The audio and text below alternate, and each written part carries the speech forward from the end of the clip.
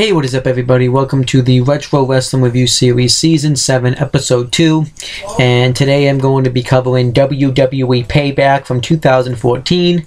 So I'm just going to get right into it. I'm going to structure this the same way as I did my last video where I did it, where I covered it after each take. Let me just go over some of the matches that were on this show. This was a very interesting time for the WWE because I remember the WWE Network was just launched and the WWE was going through a really bad time because they lost a lot in their stock. So they kind of needed to deliver with this show.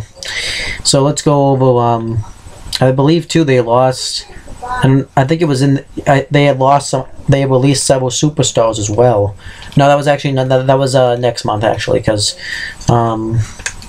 I remember, but so let's cover some of the stuff that took place on this show, and like the matches that happened. So we have a kickoff match, which I will be watching. We have a United States Championship match, a couple of singles matches, a tag team match. We have a Intercontinental Championship match, a last man standing match, a Divas Championship match, and a no holds barred elimination 6-man tag team match. So on paper this card actually looks pretty good. Was it? Well, let's find out as I review the show. Okay, so we had the kickoff. We had Josh Matthews, Booker T, Kofi Kingston, and Alex Riley on the panel for it. I'll just say where these guys are nowadays. Josh Matthews is now in TNA, and for some odd reason, he's like, I guess it seems like he's like the biggest heel in TNA, because he ended up leaving the WWE, like, I believe it was like right after. It was like, it was in this year. Booker T's in the same spot actually, and happy for him.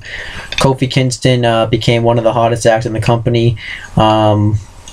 Nowadays, he's now one of the longest reigning WWE Tag Team Champions of all time.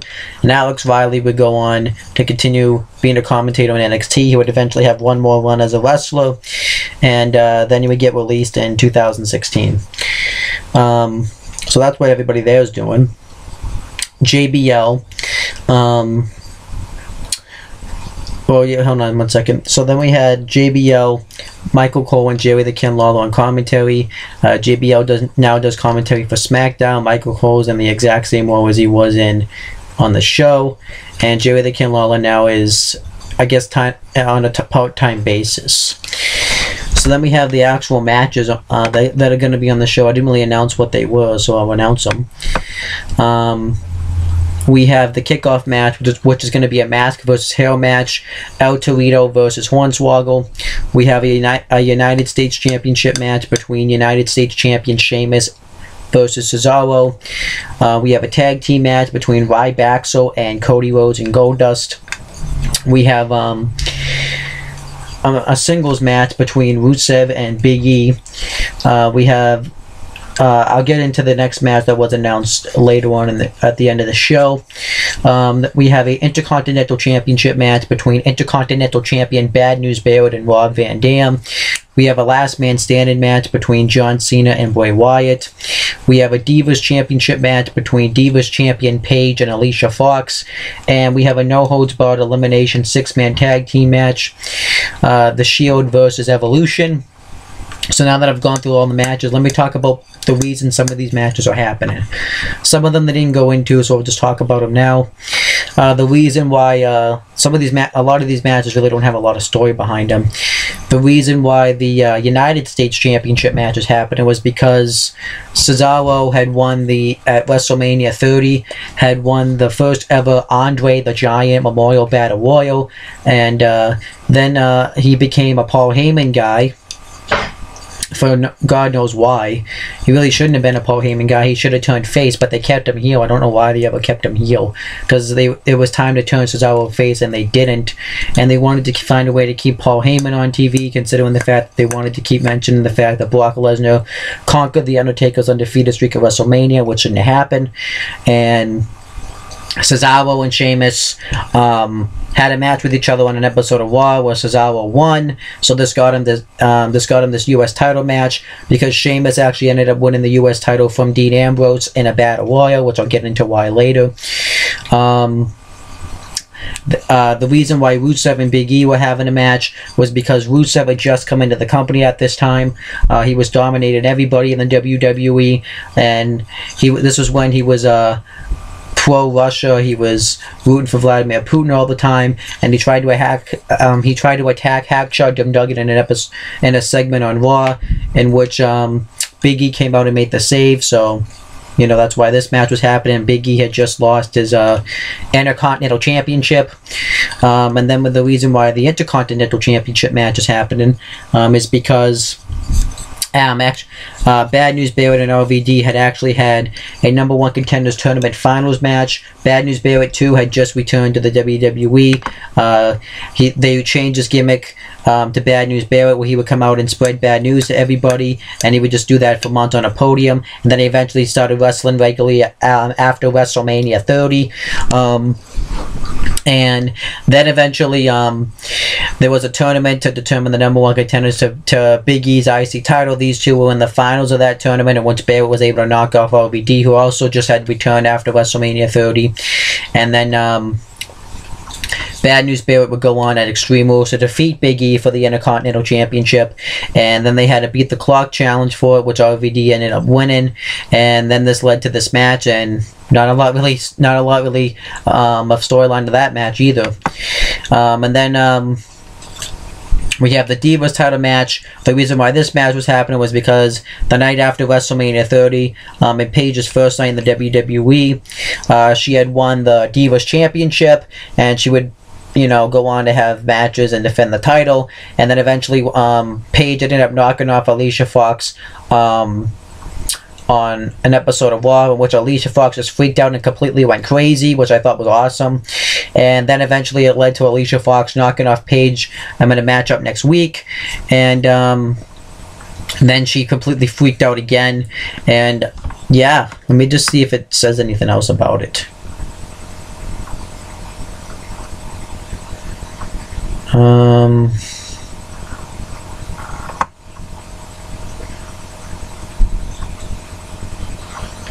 Yeah, nothing really too important there. So yeah, that's not really a lot of storyline behind those matches. So that's kind of what I didn't like about those matches.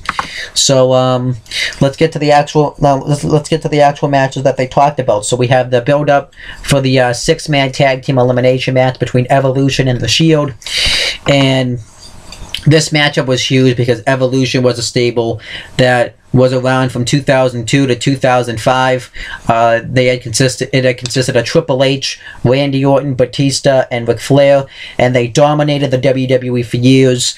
You know, Triple H held many world titles while in this stable. Batista and Ric Flair were former World Tag Team Champions. Randy Orton was a former Intercontinental Champion, and they dominated the WWE. And then eventually they ended up splitting up, and while they were split up, in 2012 The Shield had debuted, and you know, The Shield had consisted of Seth Rollins, Dean Ambrose, and Roman Reigns, and they came into kind of the same way as Evolution did. The Shield came in at Survivor Series 2012 and completely took out all the top stars. You know, Randy Orton beating one of these stars, and The Shield was taking out everybody. They ended up being undefeated on the team for about a year. They dominated the WWE. They even hold they were even all at one point champions as well. Dean Ambrose was the United States champion, and Seth Rollins and Roman Reigns were the WWE Tag Team champions. Then when Triple H had turned heel, and they started the whole authority angle with him and Stephanie McMahon, the Shield were considered Triple H's cohorts. They would always help out Randy Orton, who was the WWE champion, who was known as, at the time, who was known as the guy that was going to be the face of the WWE. So, the Shield would constantly help them, and then eventually they started to kind of tease tension in the Shield in the beginning of the time, and Batista had returned in January 2014. He won the Royal Rumble match, and he was supposed to face Randy Orton for the WWE World Heavyweight Championship, but then other people didn't want that to happen, and eventually the Shield had finally turned face. They ended up attacking Corporate Kane, and we found then eventually Corporate Kane and the New Age Outlaws ended up attacking the Shield. They just completely laid them out on an episode of SmackDown, and all three members of Evolution ended up losing their matches at WrestleMania, but they weren't really fully formed yet. But Randy Orton and Batista kind of formed a tag team. They tried to go after the WWE tag team titles, but they didn't really get the job done. And then the Shield ended up looking dominant at WrestleMania. They knocked off Corporate Kane and the New Age Outlaws, who were, ironically enough, with Triple H's buddies, and Corporate Kane had let it slip that Triple H is the reason that Triple H had told Corporate Kane and the New Age Outlaws to take him out. So then on an episode of Raw, the Shield was supposed to have Triple H defeat Daniel Bryan, who was the WWE World Heavyweight Champion, but instead the Shield had to face off with Evolution, and they finally had gone against the Authority. So Triple H realized that they were going to have to take out the Shield, or else they would never be able to hold any world titles ever again. And then the Shield attacked Randy Orton and Batista, and then Evolution finally had reformed. They took out the Shield, and at Extreme Rules it was the Shield versus Evolution, in which the Shield was able to knock off Evolution, which I personally think shouldn't have happened. I personally think Evolution should have won the match since they were just coming together. So Evolution got upset about this. Triple H put Dean Ambrose in a battle royal where it was going to look like impossible, for Dean Ambrose to successfully defend his U.S. title, and which is when Sheamus won it. And then later on in the night, the Evolution had laid out the Shield, and the Shield and Evolution continued brawling with each other, and then it led to a contract signing where Evolution was able to stand tall and triple powerbomb Roman Reigns through an announcer's table. And, this was just one of these fantasy matchups that everybody wanted to see. It was the Shield, it was Evolution. The Shield, in a lot of ways, was like Evolution. It built up just like Evolution, so it was awesome. I actually like this feud. I just wish they had a couple of tweaks to it, where I really wish that this feud match would have been so much hyped up more if Evolution had gone over at Extreme Rules, but whatever. And then continuing. But overall, good build-up matchup. I enjoyed it. We had a mask versus hair build-up. It was between Hornswoggle and El Torito. Hornswoggle and El Torito had a stint at the Hall of Fame, and then it led to a match on SmackDown where I believe El Torito won. It led to that pure comedy WLC match where El Torito was able to win again, and the feud continued. It led to a go-home episode of Raw where El Torito ended up getting his tail ripped off by Hornswoggle, so this led to a mask versus hair match. But actually, this feud, I didn't like it at the time, because sometimes I took wrestling too seriously, but watching it back now, it's actually kind of funny, and it does have some great comedy in there, so I think that's great. Then we had the build-up for the Last Man Standing match between John Cena and Bray Wyatt.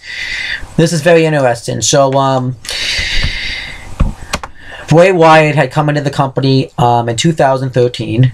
He was actually, like I said in the last episode, he was actually geared up to come into the company. They were playing vignettes for him, and he had debuted in July of 2013. He was taking out all the top names, and he was a force to be reckoned with.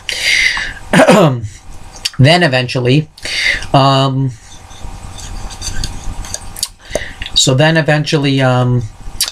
he cost John Cena the WWE World Heavyweight Championship at the Royal Rumble against Randy Orton.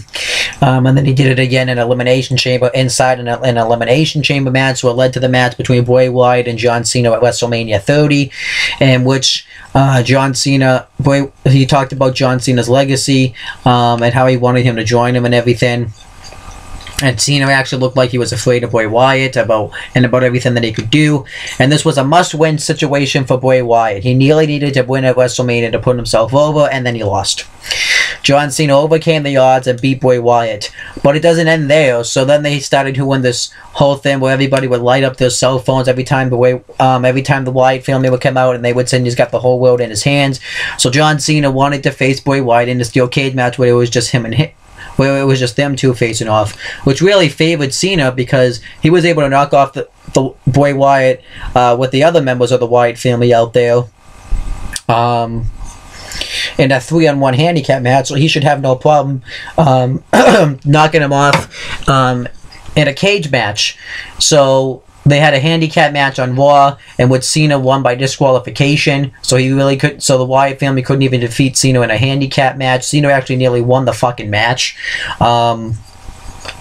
And you know, Bray Wyatt was trying to go after all the kids that loved Cena, and he even tried to go after Jerry the King Lawler on an episode of Raw. Cena ended up taking him out, and he actually ended up going for help. He went to to the WWE Tag Team Champions at the time, the Usos. I don't know why Cena needed help at all, since he was able to take these guys out, like I said, in a 3-on-1 handicap match. And what happened in the steel cage match, by the way? In the steel cage match, Cena nearly won in that 3-on-1 situation, and the only reason why he didn't was because a little kid was sitting outside the cage, and it prevented him from escaping, and Bray Wyatt won. Wow. So this was a must-win situation for Bray Wyatt, and did he win? You'll soon find out.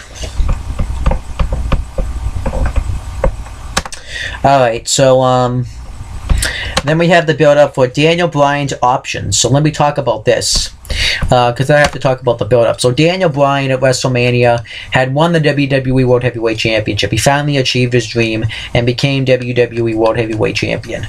But Stephanie McMahon wanted to get this title off him. She tried sending Kane at him in a new remasked form. Daniel Bryan was able to knock off Kane at Extreme Rules, and the feud between Daniel Bryan and Kane was supposed to continue. However, it was revealed that Daniel Bryan had suffered a neck injury, so he had to get neck surgery. So those plans got stalled. So Stephanie McMahon, because he's injured, wanted him to give up the WWE World Heavyweight Championship. So Daniel Bryan refused. He said that if he gives this back, he's just handing something back that he had to fight hard for, and that means that the Authority have won. Meanwhile, while this was happening, Brie Bella was feuding with Stephanie McMahon, sort of. She was upset that she continuously had Daniel Bryan get beat down, so she ended up shoving Stephanie McMahon backstage, and Stephanie McMahon gave Daniel Bryan an ultimatum. At Payback, he either had to give up the WWE World Heavyweight Championship, or she would fire Brie Bella. Mainly the reason is I think the WWE was booked in a corner. They wanted to get this title off Daniel Bryan, but I think they weren't really sure if he was going to be injured or how long he was going to be out for. So I guess that's what the whole situation was. It kind of sucked because Daniel Bryan had fought for so long. We really wanted him to be champion. He finally won the title at WrestleMania, and then this happened. It really sucked. But there's more to it, and I'll talk about later on in the show. And then Nikki Bella gets interviewed, and she said that she hasn't talked to Daniel Bryan or Brie Bella all day. She talks about how Brie Bella loves to be a WWE diva, but she also loves her husband, so we don't know what's going to happen. So that kind of was supposed to lead to something there, but they do something with this. And then we had the actual hair versus mask match itself. El Torito with Los Matadores ringside versus Hornswoggle with 3MB ringside, and this match was fun. Actually, I really enjoyed this match. It wasn't like a great technical wrestling match, but it was a nice comedy match, and they actually had me laughing at some points. Like when they did the Irish Whip spot where they both kept reversing, it was funny. They both ended up colliding heads, and Hornswoggle got like dizzy, and he didn't really know where El Torito was, so he ended up hitting a headbutt. That was funny. And then eventually Heath Slater tried to cut the tail off again of El Torito, but El Torito went underneath the ring, and Heath Slater chased after him, and El Torito went up on the apron. Hornswoggle knocks him down. Hornswoggle dominates the matchup for a while, hit some funny spots. There was even a funny spot where El Torito was trying to pin Hornswoggle, and Hornswoggle kept kicking out with authority, and the referee kept catching him. And when El Torito kicked out, when Hornswoggle pinned El Torito and he kicked out, and the same thing happened to Hornswoggle. The referee didn't catch him. Instead, he just moved out of the way, which was really funny. And then El Torito starts to make his comeback. He goes to go off the top rope, but he gets distracted by Heath Slater and Drew McIntyre. Los Matadores pulled him down. Jinder Mahal tries to hit a dive on him, but he ends up busting his ass on the floor. One of the Matadors hits a sick dive onto everybody. And then Drew McIntyre dives on everyone. El Torito hits a Hurricanrana. Hornswoggle hits it like a ball, rolls out like a bowling ball on everybody. El Torito hits a Hurricanrana on Heath Slater, and then eventually the finish comes where Hornswoggle. El Torito goes for like the double foot stomp to the face in the corner, but Hornswoggle counters into a power bomb and covers him. El Torito kicks out. He goes to take El Torito's mask off, and he takes it off. It's revealed that El Torito was wearing a second mask, but commentators were trying to hype this up like that actually was El Torito's face, and El Torito hits a springboard moonsault for the win. What really made this match too was the commentators, because they were making a lot of jokes about how they were both short and stuff like that, so I thought that was funny. Then afterwards, El Torito shaves off Hornswoggle's head, and he just continuously cuts it. And 3MBs are gone at this point. And El Torito, Hornswoggle actually looked like Jack Black with his hair, and then when he took his hair off, he actually looked like Jason Voorhees, and it's pretty damn true. And afterwards, after his hair they don't really shave his entire hair off because I guess they didn't have time for it. But I thought it was funny. And what was I going to say? And then the aftermath came where this feud just pretty much ended, and nobody really benefited. I believe like about a week later, Drew McIntyre and Jinder Mahal were released, and Jinder Mahal returned in 2016, and he's pretty much a jobber still. Heath Slater went on to become the first ever SmackDown Tag Team Champions. And Drew McIntyre just recently returned on NXT. He went to TNA for a while. It was TNA World Champion, Impact Grand Champion, and Los Matadores is now has the gimmick under the Shining Stars, and El Torito's now released. So no one really benefited, but I don't really care. This feud was fun, and I kind of wish they that it sucked that they only had two small wrestlers in there. So. And then we had the build-up for the tag team match. After WrestleMania, they were telling this whole story about how Cody Rhodes was on a losing streak, and Baxter was on a... they were trying to tell that story, pretty much. They would have matches, and Cody Rhodes continuously losing. So Baxter, which I considered of Ryback and Curtis Axel, who became a tag team because they were both Paul Heyman guys. And yeah, how far have these both fallen? A year ago on this show, Curtis Axel had won the Intercontinental Championship, and then he didn't end up becoming a Paul Heyman guy anymore. And they did nothing with Curtis Axel. And Ryback was fighting for the WWE Championship. He was this big baby face or big heel, but then eventually, like I said, he fell really hard, and he was just relegated to this. It sucked for both guys. So Ryback made fun of Cody Rhodes and Goldust backstage, and Goldust tried to get pissed, but Ryback shoved him. So this led to this match, and then we had Cody Rhodes and Goldust are backstage, and Cody Rhodes says, "I realize that we haven't been on the winning ways lately, but he said that tonight that's going to change." So that was about it there. And then it announced a match on the show. It announced Bo Dallas versus Kofi Kingston. The build-up was there's going to be more to this match, but Kofi Kofi Kingston was very vocal about Daniel Bryan having to give up the WWE World Heavyweight Championship.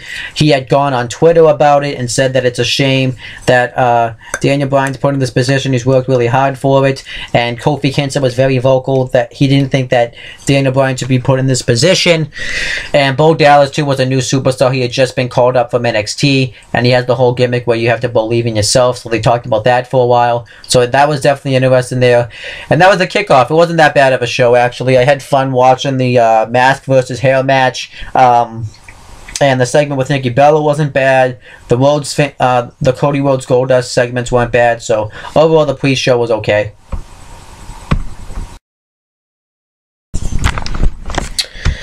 Alright, so we had the actual show itself. We had the same people on commentary, and we had the first match on the show. It was a United States Championship match. United States Champion Sheamus versus Cesaro with Paul Heyman ringside. And before Cesaro comes down to the ring, Paul Heyman does an introduction for him. And this match was in Chicago, and it was in CM Punk's hometown. And this is when CM Punk had just left the WWE. And they were in Chicago, and everybody obviously wanted CM Punk back, so they weren't going to get CM Punk, obviously. So when they were chanting CM Punk, Paul Heyman said, "I'm sorry, but but they didn't really reference Punk at the time. But he says he is in he's in another arena watching the Chicago Blackhawks lose to another hockey team." And they he pretty much puts over the fact that Brock Lesnar conquered the Undertaker's streak at WrestleMania, and he brings out Cesaro. And this was a really good opening matchup.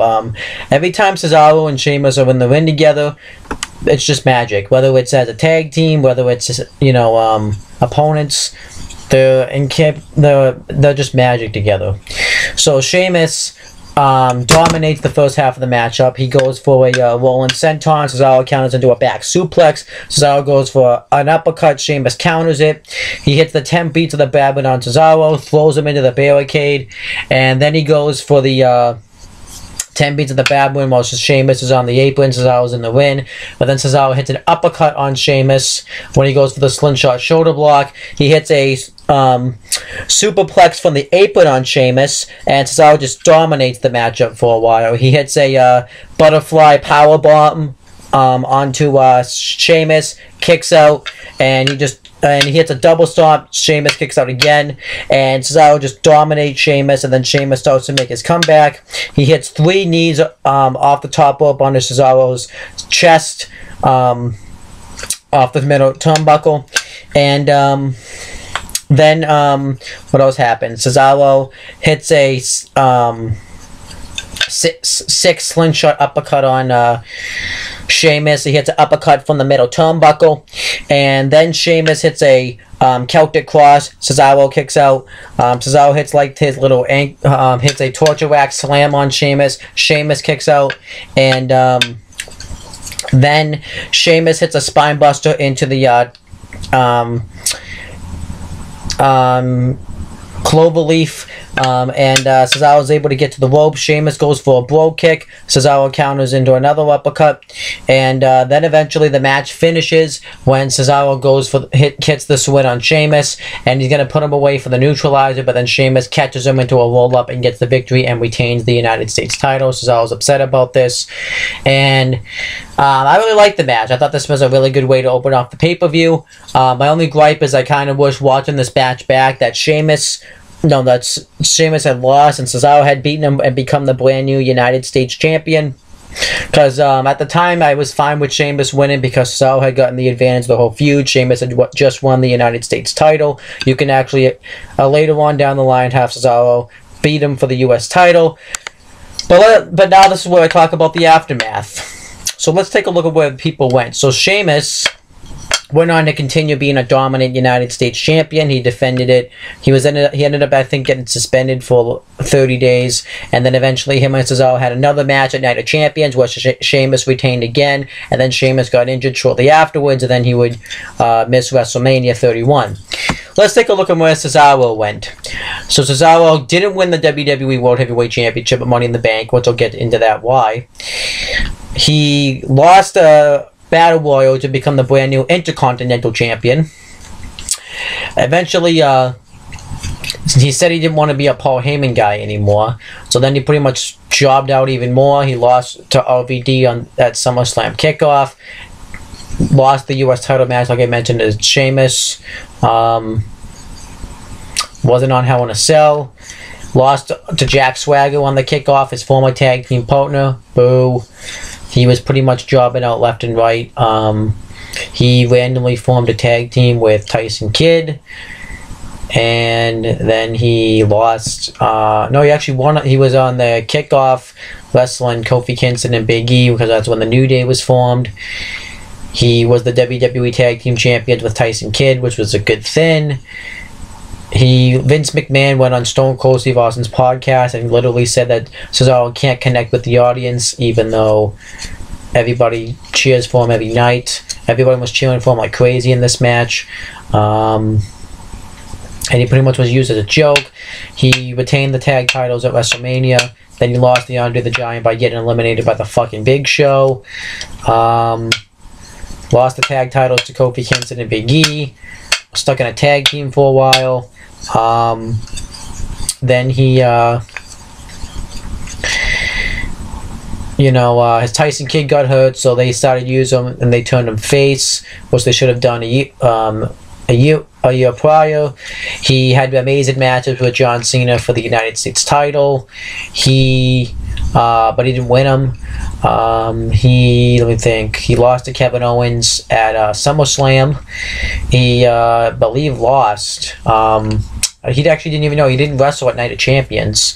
Hell in a Cell, he was on the Kickoff, where he was on the winning team, but that's still not anything special. Then he was injured, and then I'll get into what happens when he returns. So a year later, he was in the IC title match, actually, so he didn't really go anywhere.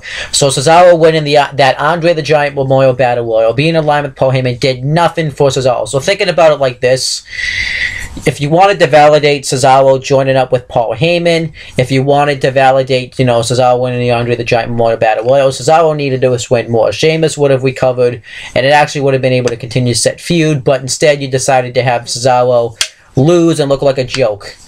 What a joke! WWE has had opportunity after opportunity to push Cesaro. They've missed it every time. They at least finally have some sort of groove with Cesaro, but not much. But one thing I am a little bit pissed off now. But one thing actually that did happen 3 years later is, who knew that 3 years later Cesaro and Sheamus would go on to have a best of 7 series where Cesaro ended up turning face, Sheamus had turned heel, and they ended up becoming a tag team, and they wrestled for the Raw Tag Team titles at WrestleMania. Who would have ever thought that would have happened? No one would have seen that coming. And now, I believe at Payback 2017, they're going to be facing the Hardy Boys for the Raw Tag Team Championship. It's pretty interesting. I never would have imagined that in 1,000 years, but it's happening. So that's, at least Cesaro's being used better now. He's now on a tag team. He's at least used every week, and he at least is he's at least somewhat on the winning side. So I'd say Cesaro's being used decent now. He's not being used to his potential, but he's not being used like a joke either. He's actually, I think, at a good spot with the company at the moment. But it took a while for him to get to at least this spot, because he was being jobbed out to the fucking moon.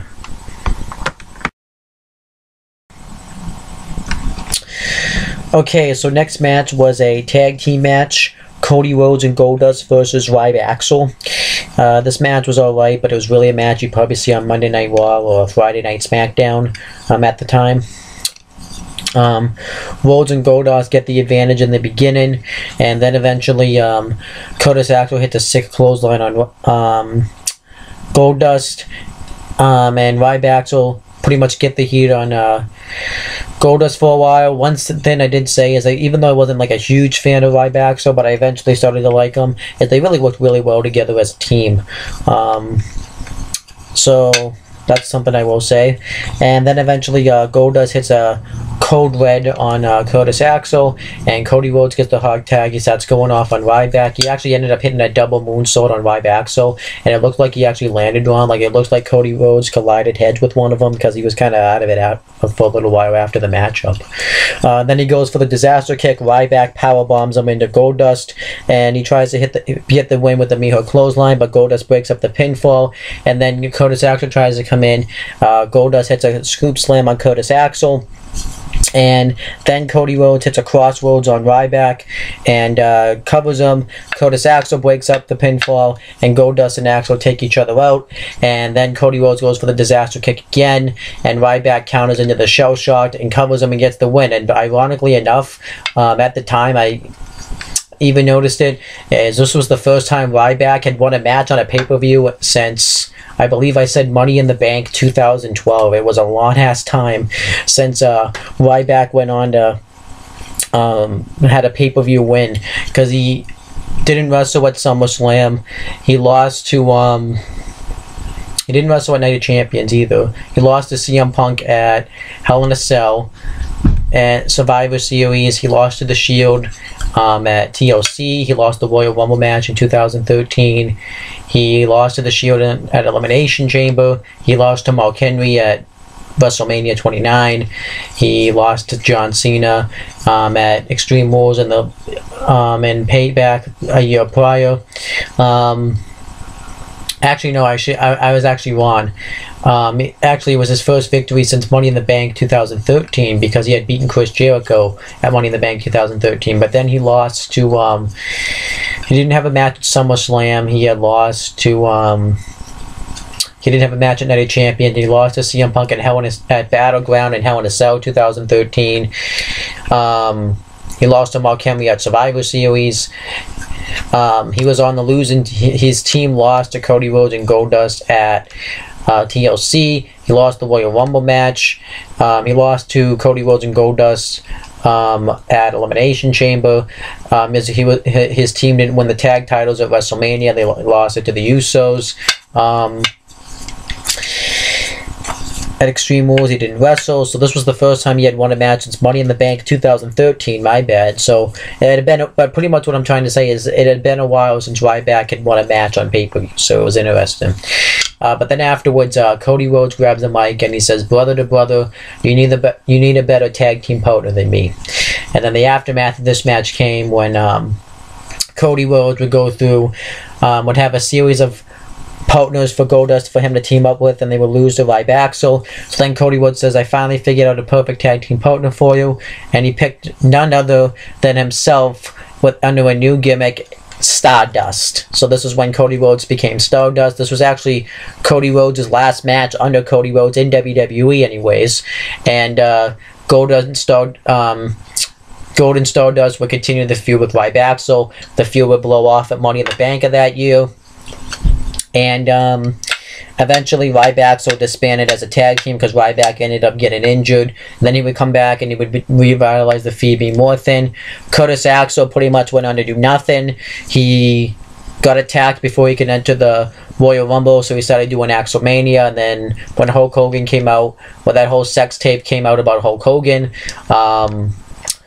Curtis Axel pretty much hasn't done anything since then. He was recently in the Social Outcasts with Heath Slater, Adam Rose, and Bo Dallas, and then when that ended, he hasn't done crap. Ryback, so I'll get into Ryback in the next video. And Goldust is actually still with the company. He's about in the same spot, but you know, Goldust is getting old anyways. He's been in the business for a while. He doesn't really need to do. He really doesn't need to do this. So, and Cody Rhodes could stay as Stardust. Eventually, Gold and Stardust would win the tag titles again, and then eventually they would lose them, and then they pretty much disbanded as a tag team. And Stardust and Cody Rhodes wanted to stop doing the Stardust gimmick, but they wouldn't let him. And then this eventually led to Cody Rhodes leaving the company in 2016. So, great use of talent right there. But overall, this match was an average match. Looking back at it, I get a little bit pissed off because of the potential they had with Cody Rhodes and Ryback Axel. Not as a team, but as singles wrestlers. Goldust, you know, Goldust had already become a star, so yeah. Alright, so next match was Rusev with Lana versus Big E. Lana comes out and pretty much praises Vladimir Putin and puts down America, which I thought was funny. And this match I liked. It was an explosive match. Wasn't necessarily the greatest match, but it was alright. Rusev hits a German suplex on Big E. Big E hits a sick clothesline on him, spears him through the ropes, and then Rusev kicks him in the head and it gets him in the accolade, and Big E's forced to tap out. I believe the match... Actually, I have the time right here. The match was... 3 minutes and 40 seconds. But I did not mind the match. It did what it needed to do, put Rusev over as a monster, and I used to love it when Lana would give the instructions to have Rusev crush him, and when she would scream crush, and then she was the one that would have to stop it. I kind of miss that they do that, but they don't really do that anymore. And yeah, this match was explosive. And the aftermath came. They would go on to have a rematch at Money in the Bank, where Rusev would also win. And then eventually Rusev would later on in the year go on to beat Sheamus for the U.S. title. And then he would lose it to John Cena at WrestleMania 31. And then there's more on to that later. And then Big E would go on to kind of fiddle around for a little while. And then he formed the alliance of the New Day with Kofi Kingston and Bo Dallas. And watching this match too is you see progression in performers and characters with both Rusev and Big E. Rusev is such a better wrestler now than he was back then, which is insane. And Big E, so last year, Big E was just a guy that sat down around and did this. Who knew that there was more to Big E than that? I certainly didn't, and Big E's definitely grown as a performer. Now he's really charismatic now, and you know, I love the new Big E now. So yeah, it definitely shows that that you can improve the more you do it, and that's what Big E and Rusev did, because they've improved. Because watching them back then to now is certainly a huge difference. Okay, so next match was Kofi Kingston versus Bo Dallas, and Bo Dallas comes out and says that even though the Chicago Blackhawks are going to lose their match, that doesn't make every one of them a loser as long as they both leave. And before the match starts, Kane comes out, beats the crap out of Kofi Kingston, chokeslams him and tombstones him, leaves. So then Bo Dallas gets in the ring and says, Kofi, don't worry, I know things look bad right now, but in no time you're going to be back on your feet. That was it. Waste of time. And obviously they did this because Kofi Kingston was very vocal about Daniel Bryan giving up the WWE World Heavyweight Championship. So I guess this was just really filler. This was not needed on the pay-per-view, and I don't know why they did it. Aftermath, there was no follow-up to this. Kofi Kingston and Kane never feuded, really. I think Dallas and Kingston just blew off their feud in a match the next night where Dallas won. And ironically enough, the guy that's actually had more of a career launching point's been Kofi. He formed the group with the New Day, like I mentioned, and Bo Dallas does nothing. And I don't know how I didn't realize it back then, but damn, Bo Dallas sucks. That's all I'm going to say about. And Kane obviously went on to pretty much have the same one that he had. He would become corporate again, then he would switch back to the math, and he's just kind of roaming around the WWE, really. He's in the same spot pretty much that he has been. Next match was a Intercontinental Championship match. Intercontinental Champion Bad News Barrett versus Rob Van Dam. Before the match starts, Bad News Barrett cuts a promo talking about how a lot of people want RVD to take the Intercontinental title from him, but he says he's afraid he's got some bad news. He said that not only is he going to ruin RVD's chances of winning the IC title, he's going to ruin his chances by getting paychecks, because he's going to be making them take the summer off. And then Bad News Barrett says that he's going to knock him out with a pole hammer from B&B, which I did like that line. This match I thought was an okay match. RVD dominates the first half of it. He hits a thrust kick on Barrett. He hits a dive on the outside. He hits his little leg drop that across the barricade, but eventually Barrett hits a big boot on him, and he dominates the matchup for a long ass time. And then eventually, he actually ended up hitting a kick right to the ribs while RVD was pounced up against the ropes. Then RVD hits his comeback. He goes for the 5-star frog splash. So Barrett moves out of the way. Barrett goes for the ball hammer, but RVD counters into a head scissors roll up, while a leg scissors roll up. Barrett kicks out, and then Barrett throws him out of the ring. When Barrett hits the winter chains on him, RVD kicks out. Then he goes for the bow hammer on the outside. RVD ducks it, and he ends up hitting his arm against the steel post. And then he hits a... Then RVD goes for the split-legged moonsault. Barrett gets the knees up and hits the bow hammer for the win, and he retains the Intercontinental Championship. And the aftermath of this match came with where Barrett would end up getting injured, so he ended up having to vacate the IC title, and then pretty much he came back, was IC champ again, and then he was released shortly afterwards because he requested it. But Barrett was just somebody that was a huge missed opportunity, and RVD would go on to wrestle a few more matches before finally leaving, towards the end of the summer in 2014. Alright, so next was the segment of whether or not Daniel Bryan was going to give up the WWE World Heavyweight Championship, or if Brie Bella was getting fired. So, I'm not going to talk about this for too much because it was a bad segment. Stephanie McMahon comes out, asks Daniel Bryan and Brie Bella to come out, the Danielsons, and they come out. Daniel Bryan, Stephanie McMahon says that you should show a good example for your children, just give up the title since you can't physically defend it. Daniel Bryan says that, you got booed pretty loudly. You should look at it as an example of your children and try to make good examples for them. There was CM Punk chants, and Stephanie McMahon mentions that these people want you to quit just like CM Punk did, which, every time CM Punk gets mentioned in that light, makes me realize that CM Punk probably never will come back to WWE. But it was kind of cool because it was the first time CM Punk had really been mentioned since he had left the WWE. Or quit. I mean, he quit. But whatever. So then Daniel Bryan, so then Brie Bella says, I think we know what has to be done. So Daniel Bryan acts like he's going to give up the title.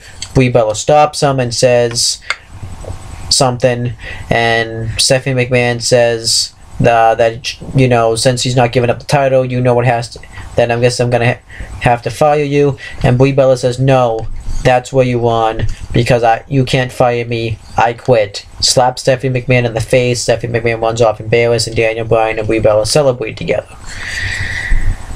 Oh, the segment was bad. The reason why is because it wasn't even about Daniel Bryan. It was mainly to push a feud between Brie Bella and Stephanie McMahon. This segment proves that the WWE never wanted Daniel Bryan as the WWE World Heavyweight Champion, because he was pretty much cast aside to push a Stephanie McMahon Brie Bella feud in this segment. The segment was supposed to be about Daniel Bryan, and it just generally wasn't. And now looking back at this segment, Brie Bella quitting was pointless because they ended up having to take the title from Daniel Bryan. So why did they do what they did? If the whole purpose of Brie Bella quitting was so that way Daniel Bryan could keep the title. But in real life, what ended up happening was that he had to give up the title because he just couldn't defend it. So Brie Bella quitting was pointless. They dragged this out so much. I think the reason they dragged this out was because they knew that if they had Daniel Bryan give up the title, that they were going to get hated for it. So that's why I think they dragged it out this long. But this eventually led to Brie Bella versus Stephanie McMahon at SummerSlam, where Stephanie McMahon weirdly won for no reason. And yeah, that was really it. Daniel Bryan didn't return until January, so I don't know why they did what they did. The segment's just bad.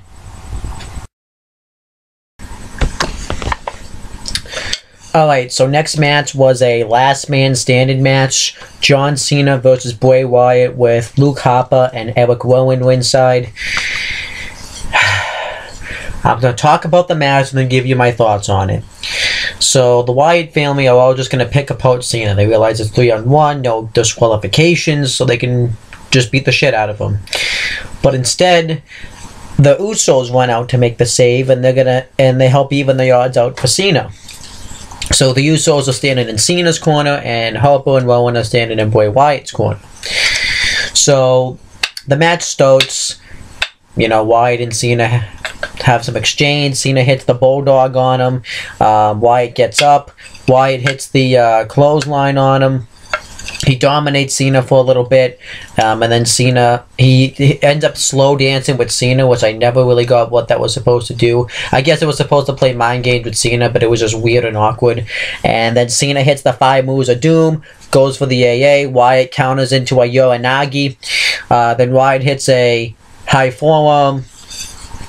Wyatt hits the Sister Abigail on Cena. Cena gets up. Cena hits the AA, and Wyatt does the exorcism walk to get up. And this just surprises Cena. And Eric Rowan blasts Cena from behind, and one of the Usos gets in, super kicks him in the head. Then the other Uso clotheslines him out of the ring and it takes himself out. Harper throws the other Uso out. He ends up diving on one of the Usos and Eric Rowan, and then the other Uso hits a Whisper to the Wind type dive on everybody. So then it's just down to Cena and Wyatt. Cena turns around and gets hit with a chair by Wyatt, and then he throws Cena out of the ring, goes to hit him with the chair again. Cena moves out of the way, starts hitting Wyatt with the chair. Cena goes to throw Wyatt into the steps. Wyatt reverses it, throws Cena into the steps, and then Wyatt hits Cena off the with the steel steps a couple of times. Stomps the steps into Cena, and then Cena. Wyatt goes to hit like a concerto on Cena while his head is against the steps. Cena counters it. Hits Wyatt with the steps, and then he takes the steps, and Wyatt's outside the ring, and he takes the steps and throws him out of the ring, and Wyatt's still able to get up from this, and then Cena goes to go off the barricade. Wyatt hits a Sister Abigail on the floor. Cena gets up from that. Cena throws Wyatt up over the bottom part of the steps, which I thought looked like crap, and Cena realizes Wyatt's going to get up, so he goes to continue the attack. Wyatt backdrops him on the steps, and then he hits a senton off the steps, and Cena gets up from that. Cena AAs Wyatt on the floor, not selling the fact that his ribs were just crushed by Wyatt or anything. And Cena's about to get the victory, but then Luke Harper and Eric Rowan run out and attack Cena, so the referee kind of has to then the referee, and they help Wyatt get to his feet because they realize he's not going to get up, and they beat the crap out of Cena, because apparently Harper and Rowan and the Usos fought to the back, but we didn't see it. Then the Usos went out, they fight with Harper and Rowan. They have a couple of tables out there because Wyatt and Cena had been using them. Harper slams on the table into one of the Usos' face, and they set a bunch of tables up. And Eric Rowan goes to drive one of the Usos, goes to hit a follow-away slam under one of the Usos through him. That Uso lands on his feet, hits a super kick and the hip attack, and drives himself and that Uso through the table. And then Luke Harper superplexes the other Uso outside the ring through 2 other tables that were set up. So then it's just down to Cena versus Wyatt one-on-one again.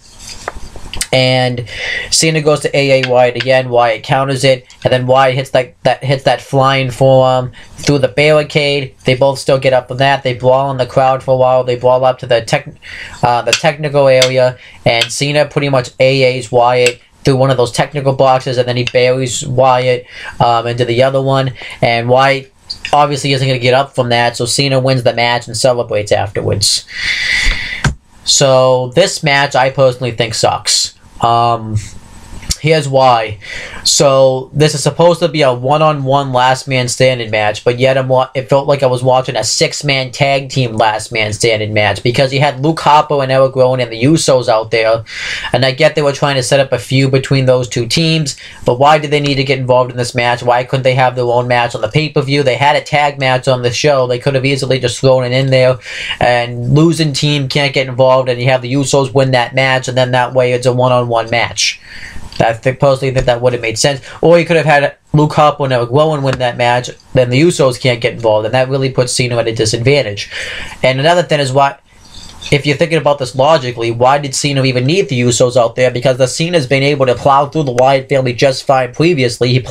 He was able to beat Bray Wyatt in pretty much a 3-on-1 handicap match at WrestleMania. He pretty much beat them in a 3-on-1 handicap match at Extreme Rules in a cage match. So, yeah.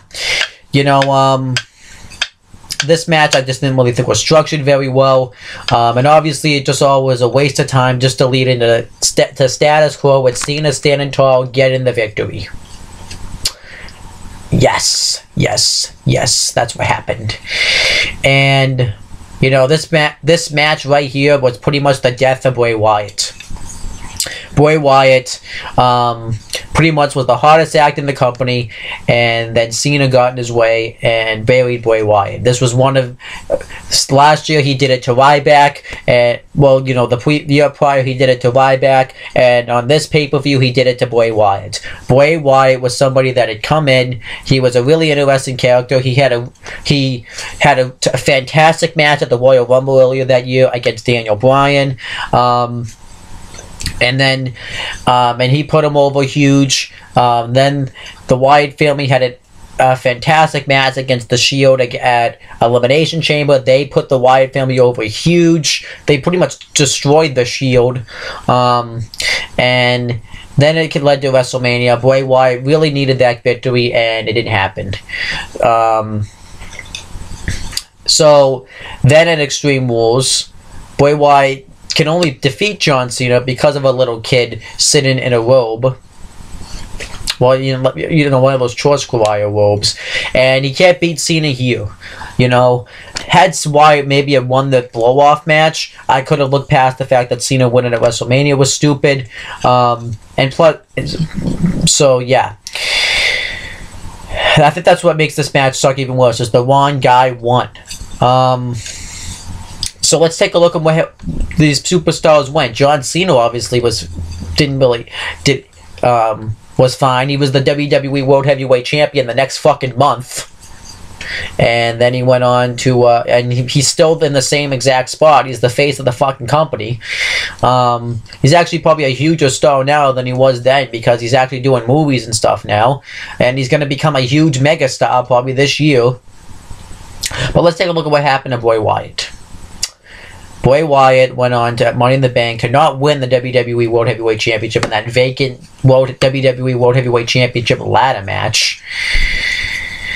Then he went on to lose to Chris Jericho at Battleground. He went on to defeat Chris Jericho at the SummerSlam. He beat him in a cage match. He did not wrestle at Night of Champions. And then he lost his cult. And, you know, if you're supposed to be a cult leader, you're supposed to have a cult, but he lost his cult for no reason. He set Luke Harper and Eric Rowan free, which made no sense. He had a weird feud with Dean Ambrose that, thank God, he won. He had a really good performance in the Royal Rumble match that year, just to get lamely eliminated by Big Show and fucking Kane.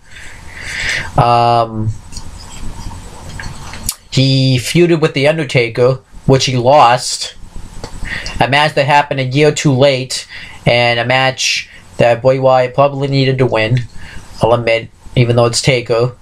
They both needed to win. It was a lose-lose situation. Then he had like a weird feud with Ryback, where he, for no reason, where he won that. He had this whole feud with Roman Reigns that he lost.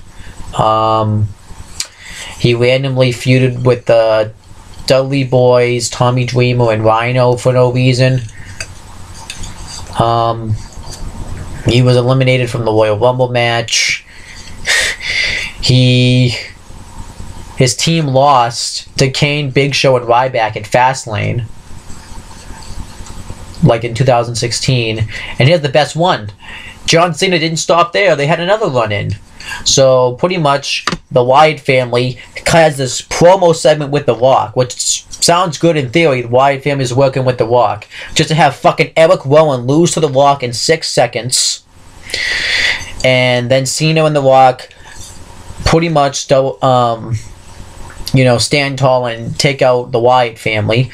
Bray Wyatt was supposed to turn face, but then thanks to fucking Roman Reigns, he got injured.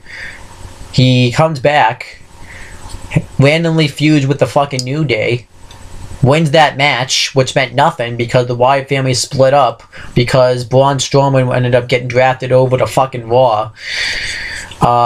Just recently this is the most recent one. Feuds with Randy Orton. It's a terrible feud. Is able to beat Randy Orton. No. Takes out Randy Orton at Backlash. Then just to lose to Kane later on in the night. Where's Kane been since then? Nowhere. And here's the best one. So Bray Wyatt. So Randy Orton joins the Wyatt family, knowing that when Daniel Bryan did it, he fucking fooled him. And it makes Bray Wyatt look like a more fool because we know Randy Orton's turning on him. So Randy Orton did just that. Bray Wyatt won the WWE Championship at Elimination Chamber 3 years too fucking late. And then he just went on to lose it to fucking Randy Orton at WrestleMania, even though there was a ton of fucking distractions.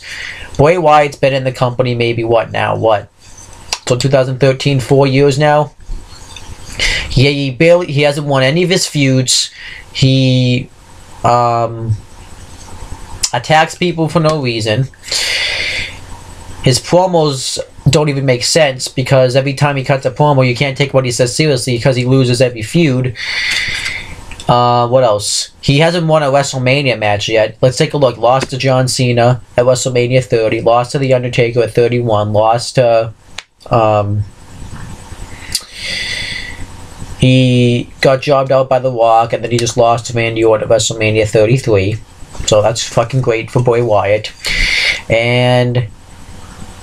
in fact, if you think about it, Luke Harper became a fucking champion before Bray Wyatt did. The only titles Bray Wyatt has held was the SmackDown tag titles that he never fucking touched, and the WWE title, which he only held for 2 fucking months. And he got jobbed out. He lost the title to Randy Orton in 10 minutes. Just wow, what a fucking pile of shit this is. And this is like another victim for Cena. He buried Ryback a year prior, and Ryback let's take a look what Ryback was on this show. He wrestled in a tag match on this show that you would have seen on Raw that meant nothing. And then Bray Wyatt wrestled John Cena, and the next year he wrestles Ryback in a match that means nothing. And wait till you see what happens at the next Payback. Wait till you see what happens. Okay, so next match was a Divas Championship match. Divas Champion Paige versus Alicia Fox. And I gotta say, it's really weird for me to watch a Paige match now after everything that's happened. It's definitely interesting. But I'm just gonna say it now. This match sucked a cock, which is kind of ironic because it's a Divas match and they do suck cock. But anyhow, I don't know what it was. Definitely what happened in the ring, but also it was JBL's commentary. He ruined this match. Also, he made the match worse than what it really was. Because there was a spot where Alicia Fox was crying, and he's like, "Is she crying? You don't cry in wrestling."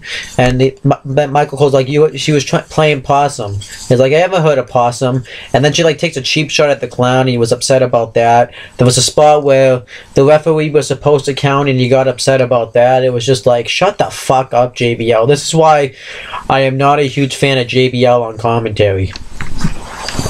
Ironically enough, those times where he's been like a great heel commentator, not one of those times.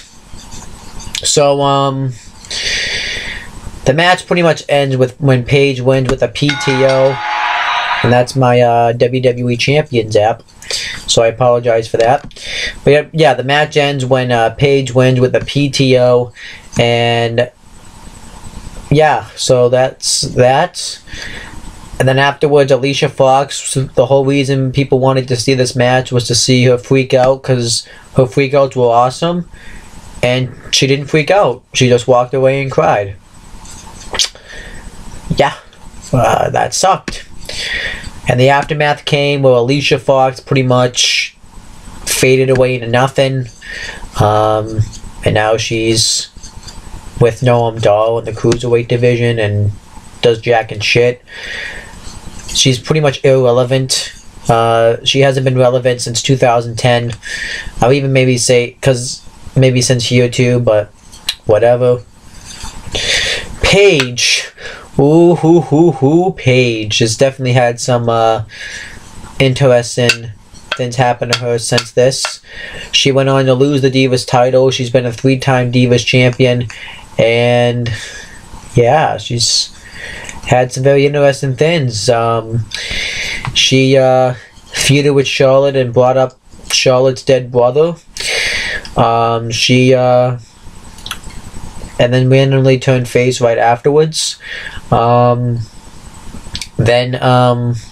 she was on the kickoff of WrestleMania 32. Yeah. Paige was on the kickoff of WrestleMania 32. She dated Alberto Del Rio. And the company doesn't want them together, which I agree with. And they separated them. They drafted Del Rio to SmackDown and Paige to Raw. And then Paige got a neck injury, and she's failed 2 wellness tests. Interesting. And then Alberto Del Rio left the company. Paige proposed to him on an indie show, and yeah, and she's dated Del Rio, who was married at the time, had 2 kids, and is way older than her. And they just got married not that long ago. She recently showed up backstage at a TNA Impact Wrestling show. And the most interesting thing about Paige is now, recently some private information on her phone got leaked out of her making a sex tape with Xavier Woods and Brad Maddox. And since then, I can't look at Paige, Xavier Woods, and Brad Maddox the same ever again. Kind of weird how that works out. And now Paige looks like crap. And so yeah, Paige has definitely gone places since this match.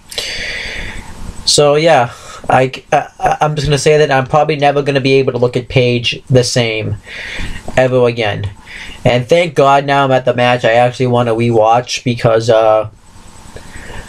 this show sucked. I think I thought it was average at the time, but watching it back, it sucks. I'm not going to lie. I'm not going to rate this show a good show, because the last match is a really good match, but it's not enough to save this show. And I even have some problems with that match, so I'll talk about it. Let me watch it first, and then I'll talk about it.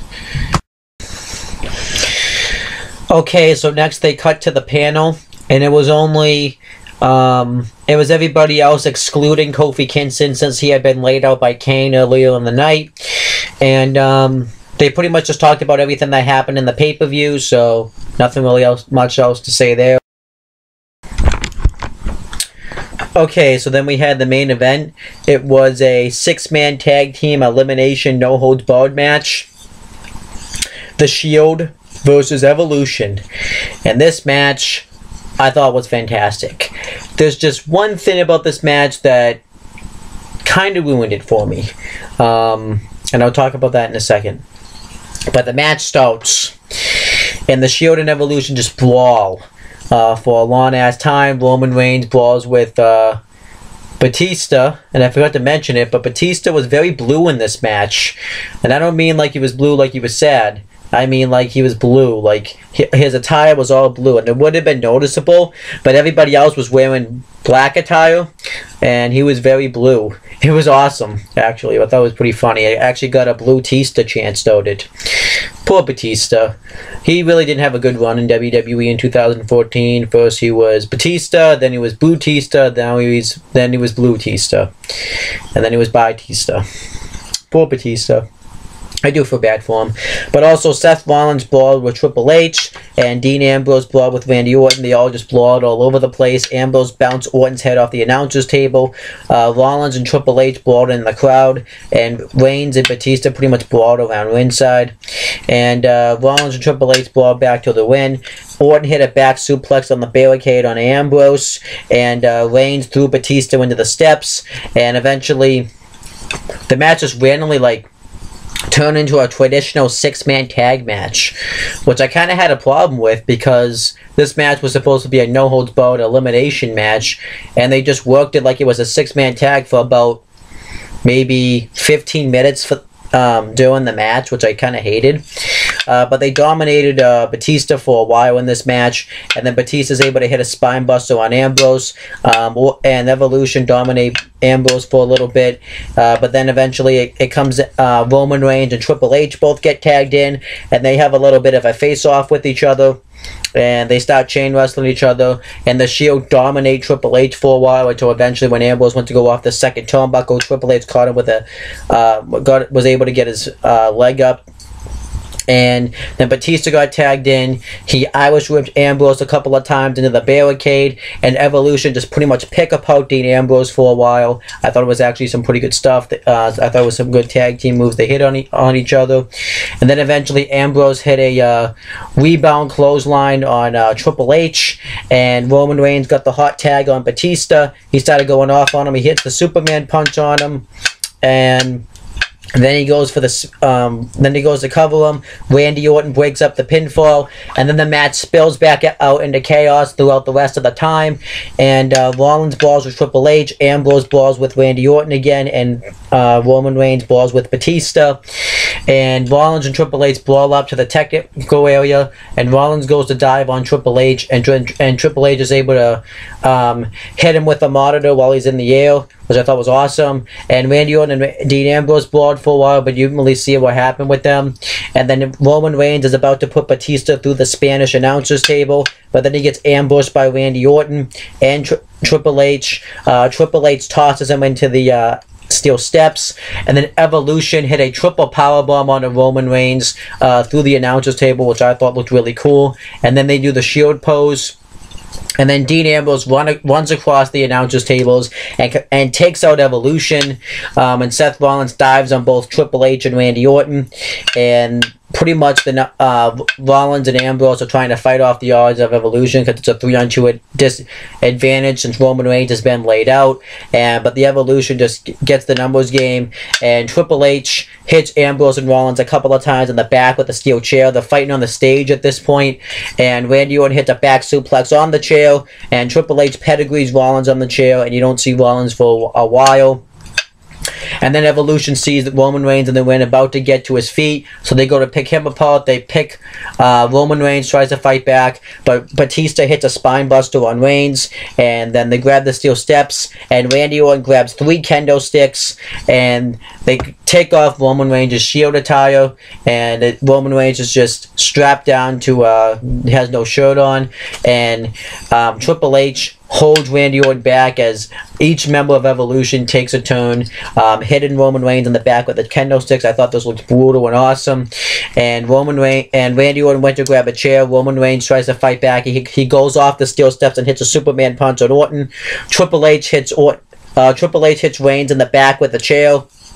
And they continue, and then Evolution and Reigns fight up to the stage, and Ambrose tries to fight back, starts taking out Evolution, but then Randy Orton hits a draping DDT like off the stage, and then Evolution thinks that they have this match well in hand. They're just going to destroy everybody, but then Seth Rollins dives off the Titantron onto all 3 members. I thought that looked awesome, and all 3 members fight back to the win. Rollins goes for a blockbuster on Batista. Batista catches him with a spear, and then he goes for the Batista bomb. Rollins fights out of it, and Reigns spears Batista. Rollins covers him and eliminates Batista. And then Randy Orton starts to get to his feet. Randy Orton hits an RKO on Rollins. He goes to eliminate him. Roman Reigns breaks up the pinfall. And then Orton goes for the draping DDT on Reigns. Ambrose hits Orton in the back with a chair and hits a Dirty Deeds on the chair onto Orton, and covers Orton and eliminates him. So then it's down to a 3-on-1 match, the Shield versus Triple H, and Roman Reigns hits a Superman punch on Triple H, but he can't capitalize to make the pinfall because Batista spears him, and before Randy Orton leaves, he hands him the sledgehammer, and Triple H hits Ambrose off the head with a sledgehammer, but then Rollins takes him out with a diving high knee, and then Roman Reigns hits the spear on him for the win, and the Shield win, and they won in a shutout. There was a complete clean sweep. All three members of the Shield were able to survive, and that, talk about giving somebody a massive puff, talking about really putting over a team, and that's exactly what the Shield did. This would have been better if the Shield had lost the first match. You could say, well, then it evens up 1-1, but it would have made it look so much impressive if they were able to completely clean sweep Evolution if they had lost the first match, I thought. So I actually personally think that this would have been more impressive if Evolution had won the first match, because then they said, well, they just took out this group anyways. But it was awesome. It was an awesome moment for the Shield. But then the aftermath of this match came, and there's a lot of stuff that came after this match. The next night on Raw, Triple H said that this battle wasn't over yet, and he wanted to finish the job, but Batista wasn't interested. He wanted to go after what he came here to do, and that's win the WWE World Heavyweight Championship. But Triple H wouldn't give him what he wanted because they had to take out the Shield first. So Batista quit, and this ended up being Batista's actually last match in the WWE, and it probably will be his last match in the WWE. So then they had to go to Plan B, and the Plan B was Seth Rollins. Seth Rollins ended up turning on the Shield and joining forces with Triple H and the Authority, which was a huge shocker. You know, this all happened the next night. Seth Rollins turning on the Shield, and it was a perfect way to break up the Shield. The guy that started it ended up breaking it up, and this led to the feud of the year between Seth Rollins and Dean Ambrose. This also launched off other angles like Roman Reigns and Randy Orton. They ended up having a match at SummerSlam, which was a really good match, and you know, this launched off to other things. Seth Rollins became the top heel of the company for a couple of years. He went on to become to win the Money in the Bank ladder match at Money in the Bank. And then he ended up, and Roman Reigns, after the Shield breaking up, Roman Reigns would go on to win the Royal Rumble in 2015, and Roman Reigns would go on to main event WrestleMania. Rollins would cash in the Money in the Bank. First ever superstar to cash in his Money in the Bank at WrestleMania, and he walked out WWE World Heavyweight Champion. The very next year, these four superstars competed in a match with each other. It was Randy Orton facing Seth Rollins, Dean Ambrose, and Roman Reigns in a fatal four-way match for the title. And then Seth Rollins and Dean Ambrose would continue their feud. And then Roman Reigns and Dean Ambrose still continued a mutual friendship, and then eventually Seth Rollins ended up getting injured, so this launched off Triple H versus Roman Reigns for the title at WrestleMania 32. Triple H has also wrestled Dean Ambrose for the title, and then Triple H just recently wrestled Seth Rollins for the title this year at WrestleMania. And then we eventually got at Battleground 2016, got the Shield triple threat match we wanted, and now all three members of the Shield are babyfaces, so we could get a possible reunion. We've had a couple of reunions. We had a reunion the very next year at Payback. Then we had a reunion at Survivor Series 2016 when they triple powerbomb AJ Styles through the announcers table, which was awesome. So there's been some stints of a reunion. I don't know if we're ever going to get a full-on Shield reunion. I think we will at some point. And also another thing we got was we did get a Randy Orton Seth Rollins feud going into WrestleMania 31, which was pretty damn cool. So you know, I would say there was a lot of benefits coming out of this. You made 3 new stars in the Shield. You advanced a lot of storylines like Roman Reigns, Triple H, Roman Reigns, Randy Orton, Seth Rollins, Triple H, Seth Rollins. All 3 members of the Shield at least feuded with each other, except for a Dean Ambrose, Roman Reigns feud. We haven't gotten that yet, which I'd like to see at some point. So overall, this match was fantastic. Just like I said, my only gripe was when it just randomly ended up being like a normal 6-man tag match throughout the middle of it. If this match had just spilled in the chaos the whole time, I would have loved it even more. But that's just a little bit of a nitpick there. But overall, a really good match.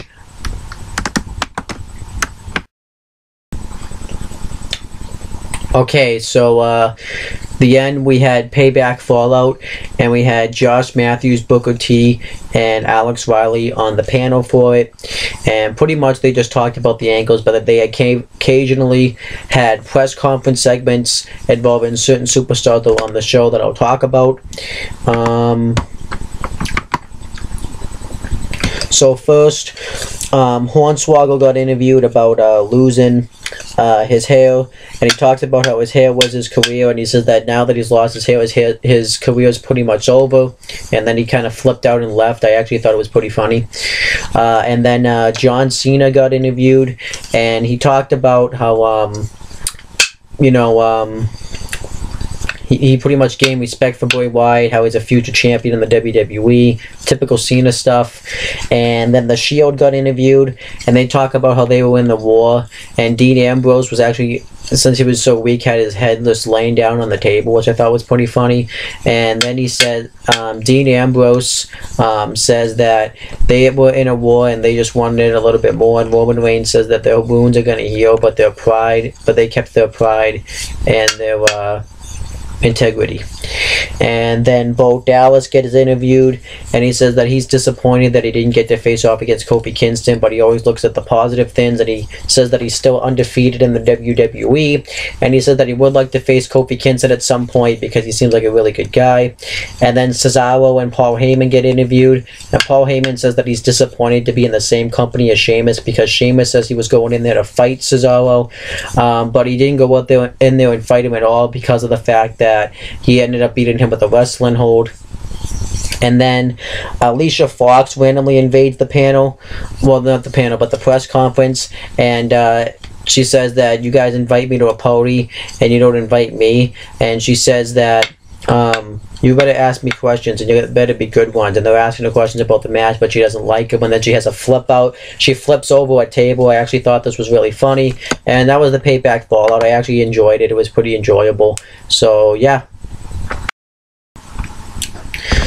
Okay, so now I figured I would go back through the matches and see if this pay-per-view stuck with its theme as Payback, if anybody actually got revenge on anyone. So, I would say that in the pre-show match, El Torito ended up getting payback on Hornswoggle for beating him in a match and saving his hair for whipping his tail off. I guess technically I could say that Sheamus got payback on Cesaro for the constant attacks on him. There was no payback in the tag team match. There was no payback in the match between Rusev and Big E. There really wasn't any. The match between Kofi and Bo Dallas really wasn't a match. I guess technically you could say Kane got payback on Kingston for talking shit to him. I don't know. I wouldn't really say that's payback either. Bad News Barrett didn't get any payback on RVD. It was just a traditional match. John Cena definitely didn't get payback against Bray Wyatt because he pretty much buried Wyatt. If Wyatt had won that match, that actually would have been payback. And Paige didn't get any payback on Alicia Fox. And the Shield, didn't really get any payback on Evolution. They just won the match. Had Evolution won at Extreme Rules, then that would have fit the stipulation. So, yeah, overall, this pay-per-view, again, didn't fit the theme of Payback. I believe the only people that got payback were El Torito and Sheamus. So, great job for sticking to the theme of the pay-per-view. Okay, so now I figured I'd come on here and give you my overall thoughts on the show. It's definitely changed from when I watched it at the time. I think at the time I watched it, I thought this was an average show. And watching it back, it's actually changed. I think this show actually completely sucks. Mainly because of the aftermath and everything. Let me go through the matches again. So, El Torito, Hornswoggle, I actually had fun watching that match. It was actually pretty funny. I really enjoyed watching it because of the fun factor. I really enjoyed that United States title match. That was a really good match. Just the one person went over. But everything from that tag team match up until the IC title match, the tag team match was okay. A match you'd see on Raw, though. The match between Rusev and Big E was okay. Kofi and Bo Dallas was unneeded. The IC title match was just alright, but all that stuff is probably on stuff you would see on a Monday Night Raw or a Friday Night SmackDown. And then we had that segment where I actually forgot because it's not on here, where Daniel Bryan had to give up the title. That segment was lame, and that actually technically did fit in with the theme of the show, where Daniel Bryan and Brie Bella finally got payback at Stephanie McMahon for constantly trying to take the title away from him and constantly antagonizing them and getting Daniel Bryan hurt and everything. That last man standing match between Cena and Wyatt sucked because of the way the match was structured and because of the outcome. The Divas title match sucked because of the commentary, and the match just itself sucked. And the match of the night was the no holds barred, well, the match of the show, I should say, was the no holds barred elimination 6-man tag match between the Shield and Evolution. That was some really good shit, but still it had a few issues in there, like where they had, you know, that way it was just a regular tag match throughout the middle. So overall, this show sucked. If I had to rate it, I'd probably rate it a 4 out of 10. Because there's only 2 good things on this, 3 good things on this show. And that's the pre-show match, which I totally suggest you watch because it's if you want to watch some comedy. The U.S. title match and the main event. Everything else is either just average or just sucks. So, yeah, you really don't need to go back and rewatch this show. It's terrible, and it's not worth your time. Okay, that's pretty much it, guys. Make sure to subscribe to this channel if you haven't, and make sure to subscribe to my CM Brothers on the Talkinator channel and all the other channels down below. And that's pretty much it, guys. Talk to you later.